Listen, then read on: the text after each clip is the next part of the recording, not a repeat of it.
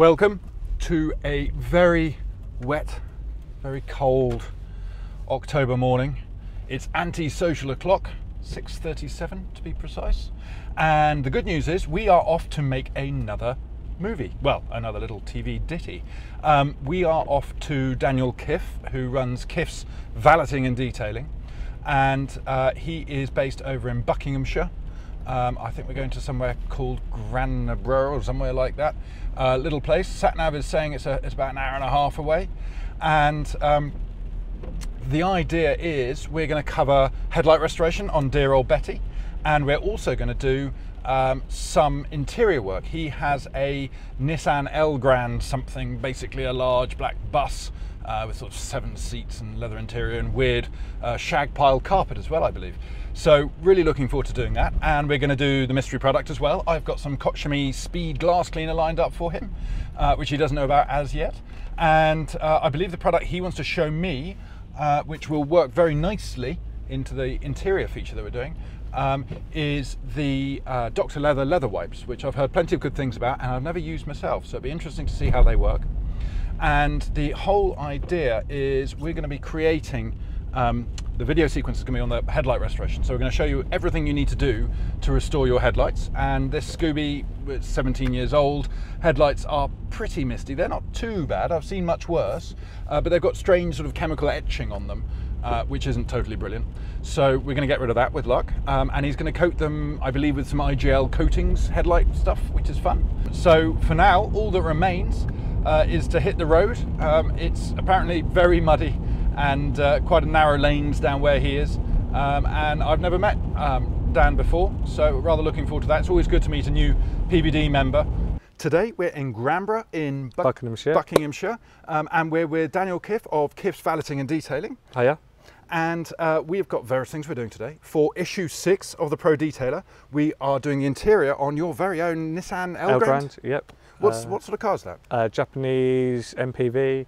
It's 7-seater. It's about the size of a house, isn't it? 3.5 V6. Interesting. D-tuned Nissan 350Z engine. Cool. Rear-wheel drive, switchable 4-wheel drive. So it's quite an interesting vehicle, and it's not sold in this country originally, I'm guessing. No, only import only. So we've got lots of interior bits and bobs like leather cleaning, we've got plastic trim, screen cleaning as well, and also how to look after dark or tinted glass and the various precautions you can take with that. But that will be in the magazine. For the purposes of today, Daniel's very kindly agreed to make the near perfect Betty marginally better. And how are you going to do that? Work on the headlights. Gotcha. So to me, the headlights, they look all right. What's wrong with them? As you can see here, it's got a lot of clouding at the top. Gotcha. Looks like from oxidation from the sun. Okay, so it's just UV damage on the polycarbonate plastic, I'm guessing. Yeah, and also could be some form of product that's eating into it. You can see it's dripped down here. Yeah, chemical etching. Yep. And this one's quite bad. That one's a little better, but obviously we'll do both. Yep. And what's interesting is that the oxidation is on the top surface, which shows it is very much sun related because, you know, the sun's normally above one.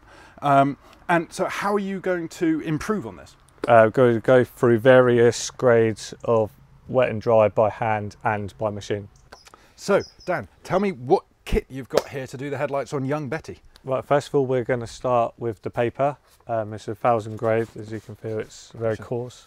So it's coarse for what we're doing. I mean, a woodworker, the P number, so to speak, refers to the grit of the sandpaper. And so for woodwork, for example, use P80, which is really aggressive stuff, and you go to say P240 and 320. With this sort of work and paint stuff, really, I mean, some will start at maybe 500, 800 sometimes if it's really bad. Yeah, Audis go down to 320. People have had to go down to get them to bring them up. Yeah, so that's really aggressive. 320 is kind of more woodworky side of things. With this one, do you use this dry? No, wet. Wet. Hence the term wet and dry. And it's basically more aggressive when it's dry, and then you reduce the aggression and improve the lubricity when it's wet. Not as much friction of the paper against the product, against the headlights. It's there. Perfect. So once you've done your P1000, what's the next step? Yeah, I'd go by machine. Cool. With 3000. So are they Trisacts? Yep. Cool. So we've got their slight spongy layer there, and that's 3000. So that's very fine. To be honest, on your finger, it doesn't even feel vaguely abrasive, just a little bit grippy. Yep. And let's have a look at this toy. sorry, not toy, important professional detailing device. This is essentially a mini drill. It's powered by lithium. Lithium batteries, obviously, not just sort of dribble lithium into it, that would be weird. And it's similar to the AC Delco machine. Yep, and a Milwaukee. Yep, absolutely. Nice little thing, isn't it? Yep. And it's nice, light and manoeuvrable is the key with that. And this is a 3M attachment for this to put the pads onto. Gotcha, and that's what, 2 inches, 3 inches? 3 inch. 3-inch attachment there, and that's Velcro on the back there. So we've got that one. And you do what, 1 or 2 grades of sandpaper with that? Yeah, what we'll do is as we go along, we'll see what it's looking like and then decide whether we could go up to 6,000, which is very fine. Very fine indeed. Yeah. So we've looked at the sanding stage. What comes after that? Be onto the polishing. Okay, so these are compounds. I can see they're conventional paint compounds. Yep. Gotcha, and they work on polycarbonate, okay? Yep, it will remove any marks left from the sanding process. Gotcha. So we've got 3 Kochami here, the good old H8, yep. Which is diminishing, isn't it? It's quite an aggressive cut. Yeah, heavy cut. So we'd work with that first. And we'd go down to the M2. Gotcha. Remove any holograms and even like scratches still. This is the very fine stuff, yeah. Yep, and then finish with a finishing polish. So that's about the finest polish I think that Kochami do. Yep. And that's a very, very fine, you know, yep. won't remove much, but it'll just improve really the, what do you call it, the reflection, the surface, if you like. And I can see you have a flex. Am I right in thinking that's the PE8 4-80? Yeah, that's correct. Yeah, it's cool. I have very few friends. So with this, I can see you've got an extension bar on it. Yep. And how big's that pad? Is it another 3-inch pad? Yep. And this allows you to get all the sort of angles in that you want. I mean, you probably wouldn't hold it like that. Probably more like that, I'm guessing. Yep. Yeah, good piece of kit, these. Yeah. Cool. And I can see you've got various different pads and stuff. We've got, oh yeah, these are the sanding pads we talked about, and then we've got these. Cool. Which would you use with which compound? So to go with the H8 with the orange. So that's quite hard actually, that, yep. isn't it? Yeah. Yep. These are much softer. And then we'd come down to the yellow one, we'd go with the M2, and then to finish the black super soft with the P2. Gotcha. But I quite like there's quite a lot of depth to these in give, isn't there? Yeah. So you can really get around all the contours. That's it. Yeah. That's brilliant. Cool. And so we've sanded it down, we've polished it. Yep. What's the next step? To protect it. Cool.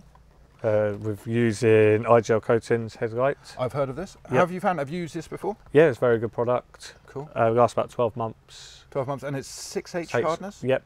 So it gives some sort of abrasion resistance. Basically, the hardness ratings, you see ceramic coatings and stuff going 8, 9H even, which is a sort of supposed to be a pencil lead scale. It's a little bit difficult to gauge because there are various different ways of measuring it, but certainly 6H is better than nothing, isn't it?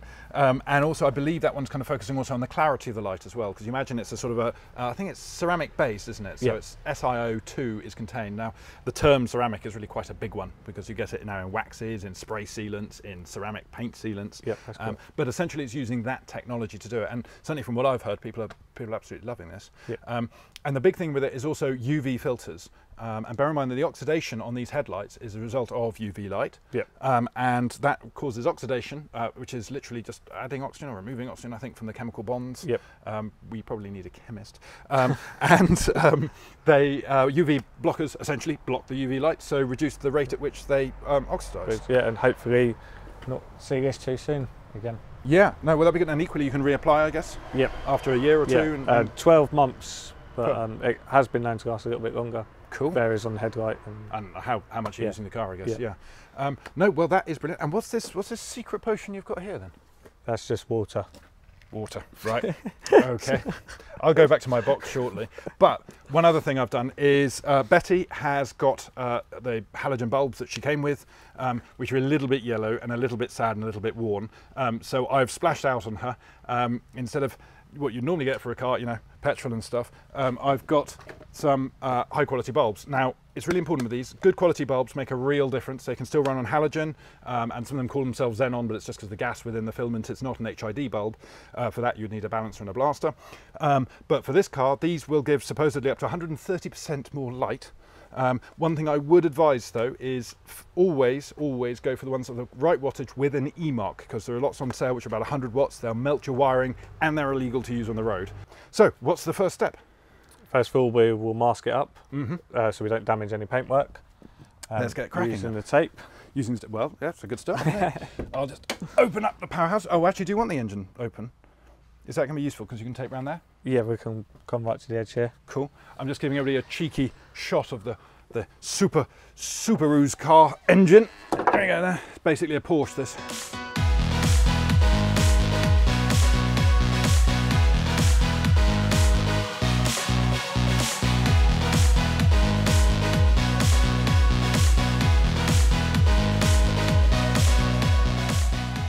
So, Dan, clearly you've been working for sort of 10-15 minutes and made a big difference. We'll start with this one. I hate to break it to you, but it does rather look like you've destroyed my light. What have you done? Like this one, we've gone over with 1000 grit to take out any imperfections. It seems to be working well and acting well to do sandpaper. And why has it gone misty? Because it's essentially added in more marks, I guess. Yeah. I see what you mean. Eventually that will be clear. It'll be clear. Well, I can see on this one, this is looking better. I can see that the drip marks have all gone. Yep. But it's still quite kind of powdery look, almost translucent, if you like. And I'm guessing that's going to disappear in the next stages. Yep. This one's gone over with 3000 as well. You can notice the difference between the two. Yeah, big difference. And then what we'll do is I think we'll go over them with 6000. We'll do this one with 3000. Then 6000 both of them, and then polish them both up, I think, from there. And they're behaving as you want them to? Yeah, coming up well. Great stuff. Well, crack on.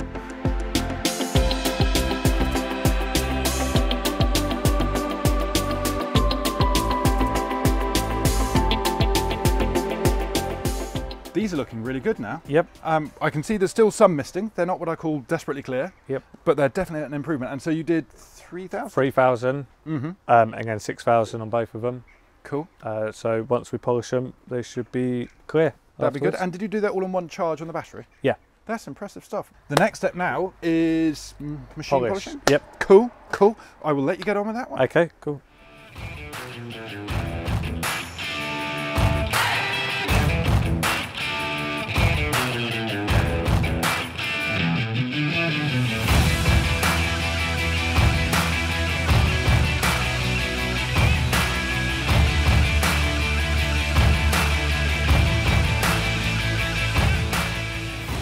Wow, Dan, that looks amazing. Yep, they've come up perfect, really. They look basically like new. Yep. Awesome. But the good thing is there's not even been a coating on it yet. So this is just literally polished plastic, essentially? Yeah. And then what we'll do is we'll put the protection on it and actually give it a bit more of a shine. Cool. And good for a minimum of 12 months. And in terms of applying it, what's the dealio? What's the process in applying the protection? Do you have to leave it to cure for a long time? No, literally, as soon as I will put it on with a suede block, and then literally wipe it straight off any residue, and then it's good to go. It's good to go. Yeah. Cool. Okay, well, crack on. Let's see what it looks like. I can't wait. So what are you spraying on here then? An IPA, just to take off any residue left from the polish. Then it helps the coating bond the more actual to the coating. plastic. Yeah. And I suppose with, I don't know, fillers are such an issue with compounds. Obviously with paint, people talk about fillers. Yeah. With plastic, I imagine there's certainly oils in the compounds that could lodge themselves without doing this. Yeah, you could have the same problem with fillers. If you've got fine scratches, it will fill it. And then when you put the coating on without putting this on, after a few weeks you'll start seeing the scratches. But this will just get rid of any fillers. So we can see the actual condition. Yeah. And good news is, I can't see, apart from the odd little stone chip and stuff, any actual sign of swirl marks or anything in there. Yeah, no, you're good to go. Good lines. Cool.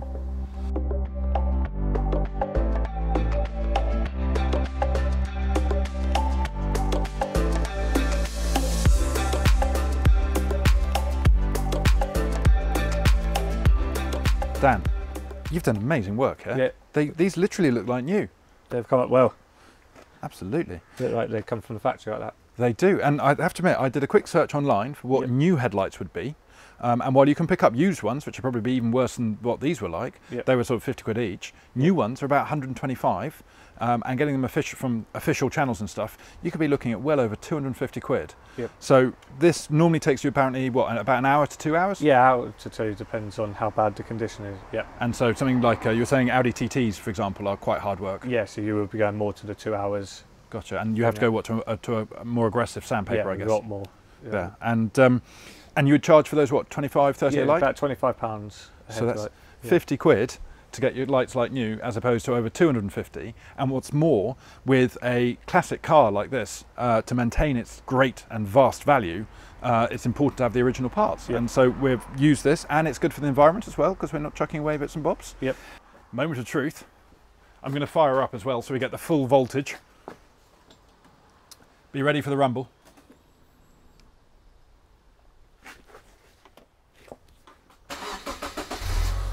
Listen to that. Anyway, God, it's like looking into the sun. Properly good, properly good. Well, I think we can safely say that the headlight restoration on Betty has been a roaring success. There's one more thing I was wondering. Yep. We have the mystery product. Yep. Now, I remember the product you were a big fan of were the Dr. Leather wipes that That's we were right. using on the L Grand. Yep. And I was wondering, I've got over here, let me just grab over here, we've got some Kochami. It's that way around, called Speed Glass Cleaner. Have you ever used this product? I can see you use a Kochami product. No, I haven't. No, not with a glass cleaner. Well, this was sent to me by Slim's Detailing as part of their 50th anniversary. And they sent us a nice little goodie bag of bits and bobs. This is why it's got strange masking tape. This is not factory fit. And I happen to have a Bugatti with a, don't laugh, it's a Bugatti with a filthy rear window that we use for carting around the gazebo and the camera kit and the cameraman as well. I thought it would be a good opportunity to put this one to the test. So I tell you what, we'll go over there. If you can grab some microfibers, we'll have a squirt and see. Yep. That sounded wrong. Never mind. So, I promised you a Bugatti. Yep. Now, what were you expecting? Veyron. A Veyron or an EB110. Love EB110s. Yep. In fact, this is what we call the Vanron. It's a more practical, marginally cheaper, ever so slightly slower. It's probably the best Bugatti they ever made. And it's clean. It is. It's currently got what we like to call patina. This is patinaed Buckinghamshire as a consequence of your lovely rain and muddy roads. So I take no responsibility. Obviously, before it came, it was spotless and perfectly detailed. I mean, this thing would have been a show winner if there was a category for Bugatti Vanrons. Anyhow, less about that, more about this. I tell you what, it's got a little twiddly-do. Let's give it. This is brand new as well, so it should be at its best. Oh, there we go. Come through. Have a play with that. Cool. Now, as you can see, this is a very, very dirty rear window. I had my rear wiper on for about 30 seconds trying to clean as what I can. So this is a serious test for any glass cleaner. And bear in mind, there are some glass cleaners out there that are great when there's not much dirt and they create a nice sort of streak-free finish. And there are others that aren't so necessarily so great on the finish, but they're really good at cutting through the dirt. So we're kind of giving it a double challenge here, as well as obviously giving the privilege of working on a Bugatti. How are you finding it? Yeah, so far so good. Cool, cool. Gosh, it's really pulling some stuff off there. Yeah. Absolutely. So when did you get into valeting and detailing? Well, I've been doing it professionally for about 2 years. Mm-hmm. But I've always been into it since I started driving. Yeah. We used to go to cruises and shows, and keeping the cars clean was as important as building them for the shows. And what did you do before? I started as a mechanic at college. Wow, so that's ideal for automotive application. Yeah, and then got into wheel refurbishment, and now this. Oh, cool. So it's been a natural progression. Yeah. You're what, 30 years old or so 30, nowadays? yeah. Yeah. So. Well, the nice side of doing this course is I'm going to be able to see on the way home. Yeah. Unless Matt, of course, blocks the whole of the back again with all his camera equipment. Sometimes with glass cleaning you find that less is more. Quite often a lot of people squirt loads on, and the general rule is less is more. However, when it's filthy like this, the rule is more is more.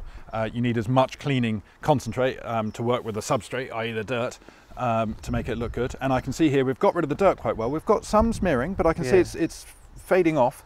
There are various different types of glass cleaners. So you've got ones that are sort of based on a vinegar, based, even some sort of detergent-based ones, but the most popular by far are ones that are based on essentially an alcohol, isopropanol, of some description. And the benefit of that is that that evaporates off and doesn't leave much residue.